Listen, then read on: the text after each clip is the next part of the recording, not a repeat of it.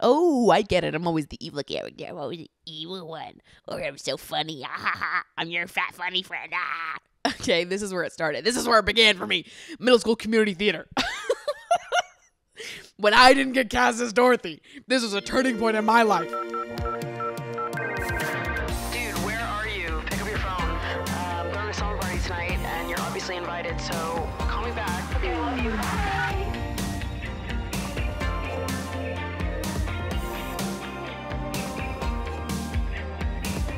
What's up, you guys, and welcome back to Emotionally Online, the weekly slumber party for spilling guts and sharing secrets, hosted by yours truly, the one and only Maddie Drospick, coming at you for a little mini episode. We've got a little tiny baby episode this week, a little tiny infant baby, because I'm about to hop on a plane to go visit my family for Thanksgiving. Literally, I have to leave for the airport in like less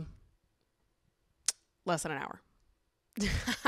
I'm really pushing it by even sitting down and committing to doing this for as long as I end up rambling for, because I do still need to finish packing, and we're limited on time here. It's the holidays, so I want to make sure I get to the airport a reasonable amount of time in advance so I don't end up stranded at the airport, because that would suck. That would suck cheek for real, because I need to get my ass to Maine so that I can hunker down with my sister and play fucking Toontown for a week. I just need to do that for my mental health.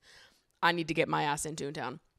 This past week, I literally sat right here on my couch and I played the new Mario Party for hours, and I played Toontown, and it was fucking awesome. And it fucking rocks. And I pity the people that every time I say something about Toontown or I post about it on my Instagram story, there's someone that's like, this still exists?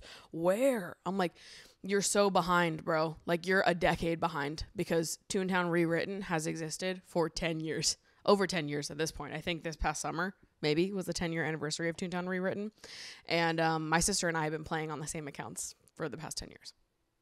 So, anyways, I'm really good at the game, and I just need to sit down with my sister and play fucking Toontown. This time of year is the tooniest time of year. I've been saying this. And it's because when we were younger, my parents were like so anti Toontown, because we literally can sit there and play it all fucking day and not do anything else. And when we were kids, they were so annoyed by that. They were like, go outside. What are you guys doing? Just rotting your brains, staring at the screen all day. And back in the day, Toontown was something you had to pay for when it was owned by Disney. And you would pay like a monthly subscription to play Toontown. They would sell the little cards at like the grocery store checkout aisles, and my parents refused to buy us the Toontown cards during any other time of year other than the holidays, Christmas vacation specifically. They'd give it to us as like an early Christmas present so that we could enjoy it for the time off that we had, and we would literally do fucking nothing else, because it's just the best game ever. And there's so much to do in that game. The fact that I've been playing on the same account for the last 10 years and I still haven't beat the game yet, because they keep adding more and making it harder. And it's like, it's just such a grind. Anyways, Toontown heads know what's up. And if you're not a Toontown head, I feel so sorry for you, because that game fucks. That game fucks. Okay. I also love that it's like a chat game and you can talk to people while you're playing with them. And so, I don't know, I have fun fucking with people on Toontown. Like, when me and my sister and our friend Marissa link up, the three of us, when we get on Toontown and start fucking with people, that's like the most fun I have all year, is bullying people on Toontown. Like, I'm at home fucking giggling and cackling, okay? I don't laugh harder. That is the thing that brings me the most joy in this life, bullying on Toontown. I think when I'm home, I'm going to have to convince my siblings to go see Wicked with me a second time. I saw Wicked last week, opening night. I was so excited. I'm a theater kid. We know this. And if you didn't know this, how did you not know this? I just shouldn't even need to have told you that. You should just know by looking at me and innately that I am a theater kid. And Wicked is not necessarily one of my like favorite shows. It's not one that has like a real deep impact on me, but I do love the music from Wicked, and it reminds me of theater camp. Mango always loves to do this, just climb on me, and then she looks around like she's so confused that this isn't a comfortable place to sit. Now she's gonna lick me, but it's like, Mango, I love you. I love you and your little quirks. It's my favorite thing. But it really reminds me of theater camp because we sang so many of the Wicked songs at camp. And my sister and I, we did a duet the last summer that I ever went to camp to One Short Day. I was Alphaba and she was Glinda. So though I'm not like Wicked's #1 fan, I do love Wicked. I'm just not like a Wicked diehard. I'm just setting your expectations here for me. I've only ever seen Wicked on Broadway once, but I do love the music and I do love the story. It's a great show. I was very excited for it. So I went opening night with my friends Kayla and Steven, and oh my God. Like, I don't know what I thought was going to happen or what I thought my experience with this movie was going to be. But to be honest, I didn't expect to be that moved. I was so moved. I mean, I was open mouth sobbing. I think that's maybe the hardest I've cried in a movie all year. And I cried pretty hard at Dee Dee. But I pulled it together by the end. Like, the credits ran and I continued to cry and then I like sucked it back in. No, I could not suck it back in after Wicked. After Wicked, I was like, open mouth sobbing, hard to contain myself during Defying Gravity. And then the credits roll and I'm just like, oh my God. And I look at my friend and I just like start crying even more. And I sniffled and made one of those like gross noises because I was like, I low-key wasn't getting enough oxygen. And it's just like, when I'm embarrassed just thinking about it. But I was really, truly so moved. Ariana Grande is also fantastic, but I just thought that Cynthia stole the show. And yeah, her delivery of Defying Gravity just moved the shit out of me. I also cried during One Short Day, which is not a sad song, obviously. But it's the one I sang with my sister. So I was just thinking about her the whole time. They're like, two best friends, do, sharing one wonderful one shot. The wizard will see you now. Day. I was just thinking about Morgan the whole time. And so I cried during One Short Day and then sobbing during Defying Gravity, Inconsolable. Cried in the Uber home, sat here on my couch and was like, I need to listen to For Good right now. Which obviously For Good's not going to be in this movie. It's in the next one, part 2, which I just am convinced that I need to watch by myself at like a middle of the day, Tuesday, 2 p.m. showing because I'm going to be audibly crying during For Good. For Good is my favorite song from Wicked. And yeah, I got home and I was still in my crying era post Wicked, sat on this couch and listened to For Good and just continued to cry. And I just think I need to go see it again and cry more. I don't think I'm done. I don't think I've cried enough, actually. I think I need to go do it again. I need to go bring my siblings and be like, are you guys ready to cry? This is what I did with them last Thanksgiving break. I had just seen Saltburn. I went home and I was like, are you ready to live? Are you ready to eat, sleep, and breathe for Barry Keoghan? All right, are you ready? Let's go. And I sat with them in the theater, and then afterwards I'm like, 5 stars, right? Holding them at gunpoint. I'm like, 5 stars, right? You think? 5 stars? Perfect movie? And they were like, yes, Maddie. And I'm about to do the same thing with Wicked. Even though I gave it a 4.5 stars immediately afterwards, but I could be swayed to give it 5. I know why I initially docked the 0.5, and it was because there were aspects of it that weren't like perfect to me, and also I definitely think they could have shaved off a little bit in the middle there. But the more I sit with it, the more I love it, and the more I'm like, on second watch, I think you could convince me to give this a 5. It's a near perfect movie, in my opinion, and I love it. I love it. I'm a Wicked head. What can I say? How can you not listen to Defying Gravity and cry? I just feel like if you don't cry during Defying Gravity, there's something wrong with you. That's my opinion.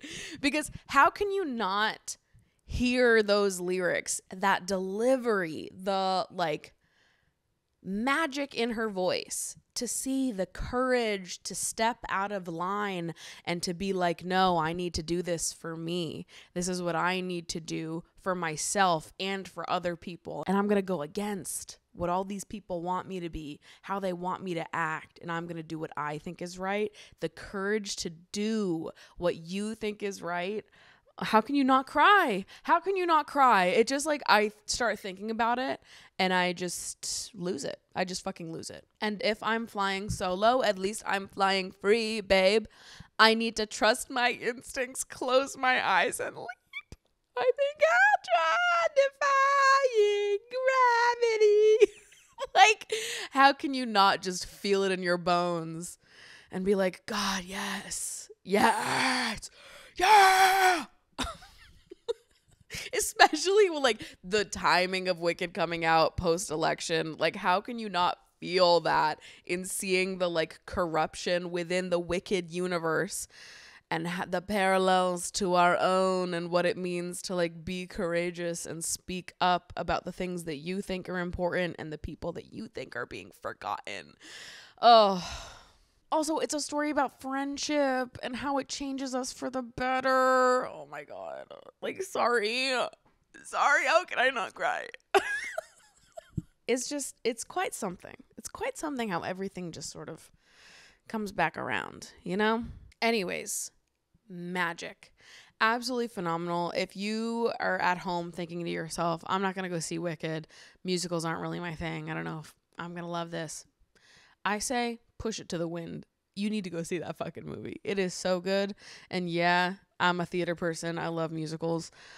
But I think that this is just so fantastic. I think Cynthia and Ariana are so good that even if you're not a musical person, I think you'll be able to recognize how like truly spectacular this is. And this just makes me more excited for the Oscars because I'm like, I feel like I never, in all of like the predictions lists, because I keep up to date on all of like the Oscars predictions and you know, what the sources are reporting, what the numbers are looking like. And I feel like on a lot of the lists, Wicked has not been a big player, but suddenly over the last week, all of these lists are being updated and Wicked's being added. Like, okay, no, Best Picture, Wicked, huge contender. I don't know, like thinking about who I think is gonna win, I don't think Wicked would win Best Picture. I could see it being nominated, though. Watch me eat my words. I feel like Anora's going to win Best Picture. That's what I feel. That's my prediction, is that Anora is both going to be nominated for Best Picture and is going to win. And then what are the other ones that people are saying? Like Sing Sing, Conclave, Wicked, Anora, Dune 2, Gladiator 2, which I've heard mixed reviews on. I heard it was kind of cheeky. Blitz, which I also heard was cheeks. And then what are the final three that I've been hearing people talk about a lot? Maybe A Different Man. I've seen that kind of. A Different Man, A Real Pain, and like, what is it? The Nickel Boys. I haven't seen that yet. I don't think it's come out near me yet, but it should be about to. I think those are the names that I've heard the most thrown around for Best Picture, and of those I could see Anora winning. Anora is my number 4 of the year, so I loved Anora. That's a 5-star movie for me. I would be happy if Anora won. But anyways, interesting point there, just being that I've seen Wicked get thrown into the conversation for the Oscars more and more after opening weekend, and I'm loving it. I'm loving that attention. I think everyone should go see it. It was absolutely fucking phenomenal. But also, it is so funny to me seeing the people that are not theater kids that are now watching Wicked for the first time and engaging with the soundtrack for the first time, being like, oh my God, Popular is so fun. I love Popular. And I'm like, you watch it. You watch yourself. Because I feel like theater kids ran Popular to the fucking ground, babe. Like, every theater kid I know that has ever auditioned for anything has used Popular as their fucking audition song at least once. I don't know a damn theater kid that has never used Popular as an audition song. Like when you were in middle school. I'm not talking adulthood. I think in middle school, there was like every 7th grader was like, I need to use Popular as my audition song. And everyone thinks they're like really reinventing the wheel with how they deliver it, when actually they're not. They're just like cosplaying as Kristen Chenoweth. Like, they're not doing a damn thing different. But every 7th grader is like, you've never seen Popular like my Popular, babe. Like, myself included. I'm delivering this read because I was a part of that group, okay? I auditioned for The Wizard of Oz. using Popular. And this was a really meaningful, important audition for me because this was the first show that I was not auditioning for the evil role. In all of the shows that I had done before, I had auditioned for the evil role or like the more theatrical role. I was never like the sweetie protagonist female character. And when I went to audition for The Wizard of Oz, I was in like 7th grade. I was like 13. Not 7th grade, 8th grade maybe? I don't know. I was baby. I was in middle school. When I went to go audition for The Wizard of Oz, I was like, I'm going to go for Dorothy because I just wanted to be cast as something cutie and sweet. And I wanted to be like something different. I didn't want to be typecast as the more over the top character. In previous shows, I had played Cruella de Vil. I was cast as Sharpay Evans. And then maybe most recently to Wizard of Oz, I had played the genie in Aladdin, which is obviously not the evil character, but the genie is the best fucking character in Aladdin, let's be fucking honest. And anyways, I was just always the most theatrical, over-the-top character. But I was like, I want to go outside of the box here. I want to really push the boundaries of who I am as an actor and go for Dorothy. So to make a long story short, I did not get cast as Dorothy. And that was a lesson to me to always stick within the box they put you in. I'm kidding. I didn't get Dorothy. I'm pretty sure I was like the narrator or something in Wizard of Oz. It was some background character that didn't even have a fucking name, whatever it was. Maybe I was a munchkin. I don't know. I don't remember. I just remember that I was pissed. I was like, are you fucking for real? I sang Popular, and I fucking did that shit to death, okay? Y'all have never seen Popular the way that I did Popular. Didn't get cast as Dorothy. Are you fucking kidding me? You couldn't have even cast me as Glinda? Could I not have been Glinda? Fuck this. Fuck everyone. Fuck all of you. You don't know talent when you see it. I could have been fucking Dorothy. I could have been fucking Dorothy. I could have been the main bitch, okay? Oh, I get it. I'm always the evil character. I'm always the evil one. Or I'm so funny. I'm your fat funny friend. Okay, this is where it started. This is where it began for me. Middle school community theater. When I didn't get cast as Dorothy, this was a turning point in my life. What the hell? I can be the main female character, okay? I could. Everyone could look at me and be like, oh my God, she's Dorothy. I could be a believable Dorothy. Someone cast me as Dorothy. It's not too fucking late. I wish that in New York there was more of like a community theater scene, but there's really not because of the like larger theater scene that exists in New York and all the rules for like, I don't know, unions and who's allowed to act where and why and what it's for. And anyways, sometimes I'm like, that would be awesome to live in like the middle of nowhere. This is the only thing that I'm like, maybe I would like the suburbs. Maybe I would love to live just in bumfuck. The only thing that makes me think that all of that would be fun is community theater and being able to like be cast as Dorothy in my adulthood and put on like a production of Wizard of the Oz where like grown adults are playing munchkins. That would be awesome. I would have a lot of fun with that. I would love to act. Oh, it would be so awesome. But it's like, this is the same problem I had with dance for all those years, where like for years I wanted to find a dance studio in New York that was just for funsies, for adults. And it was just impossible to find one. It was either like, I don't know, a hardo fitness dance class, or you're just like a professional dancer. There was no like, I don't know, like recreational dance classes where it's the same people every single week and you're just there to have a good time. Maybe you do a little dance recital. And until I found Good Move, there was nothing even remotely like that vibe. And then I found Good Move and everything is right in the world, and God bless Good Move for existing and filling my need for that. But now I feel the same way about theater. Like, I miss community theater. I miss being able to have that as a hobby, but it feels like in New York, it just doesn't exist as a hobby unless you're doing like improv, which I don't want to do improv. Give me a script, babe. You know? But I feel like acting as a hobby not as like a paid career, I don't know that it really exists much here, which I feel like it should exist, but I don't know if it does. I was trying to read about this, and it was something about the restrictions because of all of the like paid commercial theater work that happens here. It just is not much of a thing, but I wish that it was, because I do love acting and I love singing and I love musicals, and I could be a damn good Dorothy.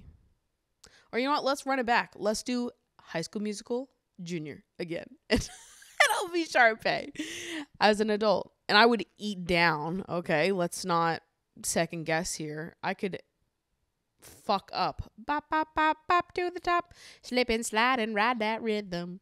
I could eat it. I could be so good. Ending of Act 1, stick to the status quo. Food all over Sharpay, screaming at the top of my lungs. Like, that would be so cathartic. I would enjoy that so much more now than I ever did then. I didn't know how good I had it. So often I have these reflections just thinking about my child self, and I was like, God, everything was fun. Everything was so awesome and fun then, and I had no idea how awesome and fun it really was. I think in my head I was like, well, it's going to be awesome and fun when I'm an adult too, because I'm awesome and fun. And I'm just going to bring that energy with me everywhere, and I'll do community theater when I'm older. And then I get older and it's like, well, actually there is no opportunity for that. Huh? What the heck? How come adults are not fun? How come you guys are fucking boring? Anyways, go watch Wicked.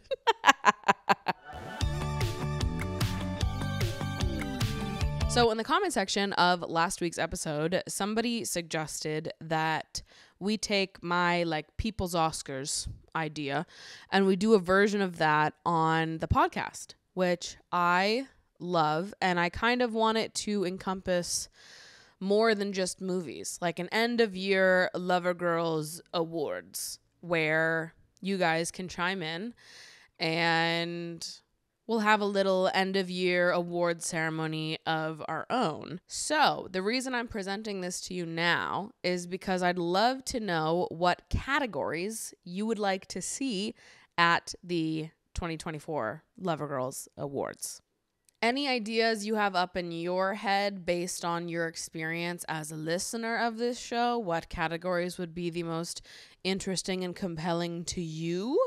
Let me know. I'm going to compile my ideas with your ideas, make like a nominations form where you guys can nominate whoever would be worthy of a nomination in that category. For the category, I will go through and pick like the 5 most nominated options from each category, and then we'll send out like official ballots where you guys can vote. And the last episode of the year, we'll do a little award ceremony, and I'll try to get some of my friends who have been guests over the course of this year involved. How fun would that be? So loving that. Lover Girls Awards happening, locked in. Would love to just hear what you guys would like to see at the Lover Girls Awards. Hit me with any idea you have. No idea is too small or too big, okay? Anything you want to suggest, I'm open ears. So feel free to comment on this episode on YouTube, on Spotify, or if you'd prefer something a little bit more private, you can throw it into the submission box or DM me on Instagram. I might see it. Instagram is probably the worst way to try to contact me. Just throw it out there wherever you'd like to throw your idea into the ring. I welcome it. I encourage it, and I need it. So please send me your suggestions.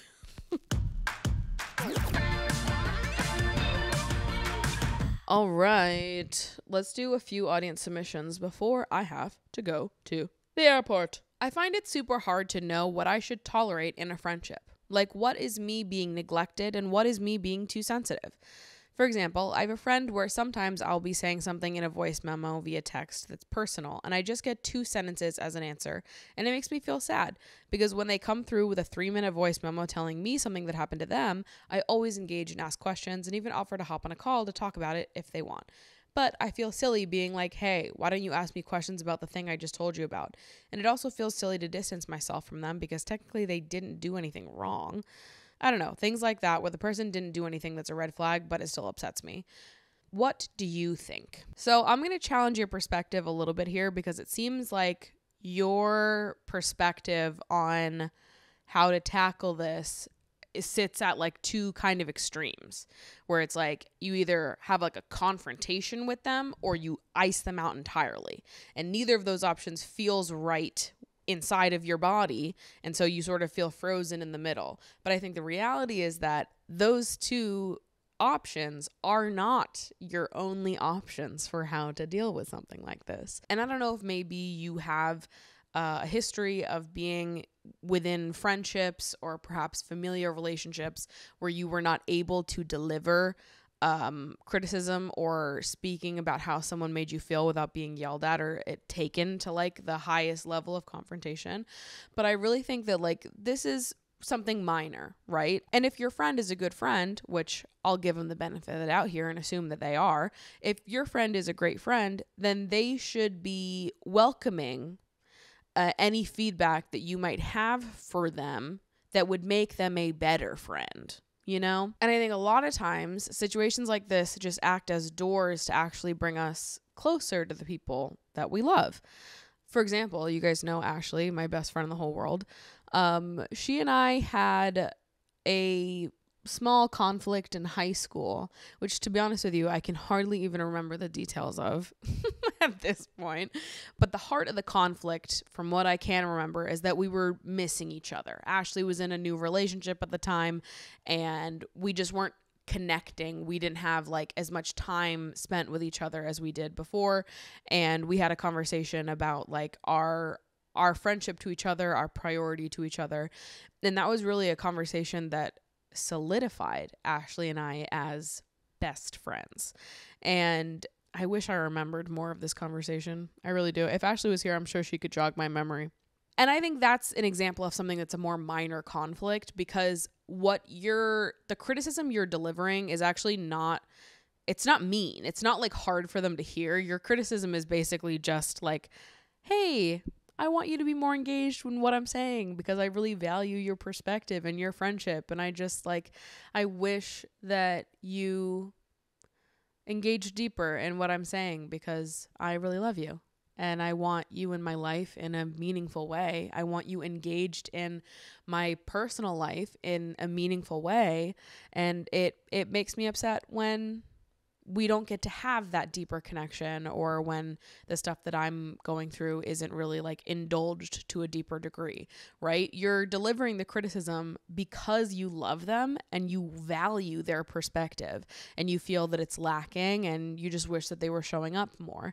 And I think that is like an invitation in. That's an invitation to more intimacy. You're not like drawing a line and being like, and this sucks and you're the worst and now you're kicked out of my life. You're inviting them inwards to be open and vulnerable in response to what you're about to say to them, and to also move forward with a greater sense of intimacy within the friendship because you've just made clear to them the level of priority they are to you.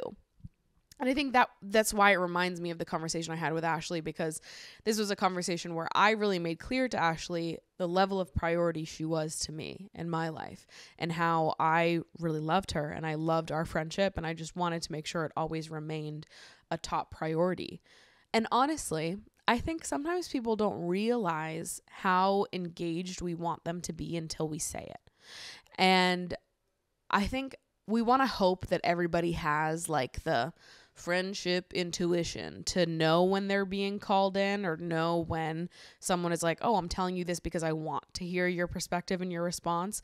But I think sometimes people genuinely might feel like they don't want to overstep or like impose too much of their reaction or their beliefs on someone else when they're sharing, until they are like directly called in that way. Now, obviously, your friend might just be, distracted and not putting in the proper effort that they otherwise would. And that is a totally fair call out in general. But I'm just saying there are other options as well. And in general, I think that calling your friend in this way, saying how you feel and letting them react to it, I think that is a really loving thing to do. And it's something that really prioritizes the future of your friendship and the intimacy that you do share now and will share in the future. I think it's a really kind thing to do, actually. And I think that sometimes we think about all of this conflict as being like so stressful and like a weight, and you're nervous to deliver that criticism, even though it's minor and it comes from like a place of really loving them. But I think a lot of us do struggle with delivering conflict, myself included, because of previous experiences or just, processing times in your life where maybe you have delivered criticism and it hasn't been received well. That is something that I had to work through in my life as well, having grown up, experiencing situations where I delivered criticism, tried to speak up for myself, speak my feelings, and it wasn't received well. And I mean, even still now, I am someone that like really dreads conflict of any kind. And I do find myself avoiding speaking up for myself sometimes. And it is something that I actively am aware of and try to work on, particularly in these smaller situations where I think the reframe is helpful for me, where it's like, this actually isn't mean what I'm telling them. It's me saying that I value them so much. I love them as a friend so much. I value their perspective and I want that intimacy with them. It's me expressing to them how important they are and just letting them know that I want them to be more present in the friendship because I love them so much.